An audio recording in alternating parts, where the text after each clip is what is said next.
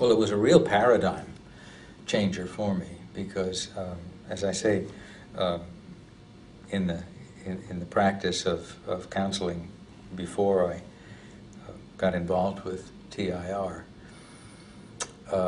we were dealing mainly with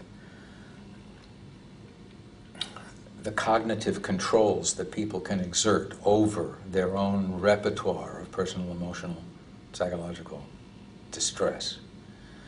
And to come across a model that would essentially undercut all of that and make it unnecessary to do, ultimately make it unnecessary to do that, okay? Really resolve a problem that even the client had thought was probably going to track them to their grave, right? It's just, it's the kind of thing that I had not expected to come along in my lifetime. It brings a resolution to the problem, whether it's an anxiety or depression or whatever it is, not just a management skill, okay? The things that my colleagues and I had been doing for the 20 years before that were basically teaching management skills. Nice stuff, but this stuff just puts it away. Yeah, TIR just puts it away. So it's no longer, you no longer have anything else to manage. You know? It's great. It is designed to trace a particular personal mood, emotion, reaction, or whatever, to its origin, to its experiential origin. And there aren't any other techniques in contemporary practice that do that. Well, psychoanalysis was intended to do that, okay? So for 6 sessions a week for 20 years, you could kind of try to sneak up on it with classic psychoanalysis. But that was just inefficient beyond words. And TIR just goes there, resolves it. Next case, please. Beautiful. Are there some specific types of issues that TIR deals with that can handle?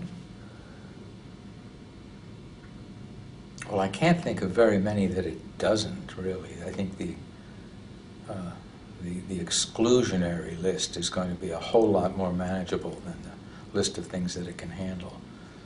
And that would be, people are not eligible for TIR who are in the middle of some major psychotic episode and major involvement with psychotropic drugs or something of that sort. So there's a short list of things that would make one say, no, not quite ready for TIR, right? But if they're alert, undrugged, not mentally impaired, interested in their own case and wanting to do something about it, it doesn't matter too terribly much what particular personal or emotional problem they're presenting. It's going to have its roots in their experience somewhere, and TIR is going to find it. So, I've had any number of clients over the years come back in the course of their service and say, you know, we didn't actually talk about, you know, this event or this abuse or that despair or this angst or that angst, but it's gone.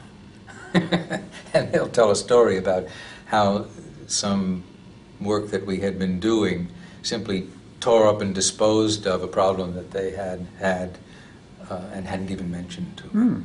It has that fundamental sort of get to the bottom of it all quality that sometimes just reaches out and cleans stuff up they didn't even anticipate. And those stories are always wonderful too. That is quite amazing. When people come back and tell stories. Not only are they getting the benefit from the things you do address, yeah, they get some issues handled that weren't even addressed. Exactly, yeah, and that's so much fun. That's so much fun to hear.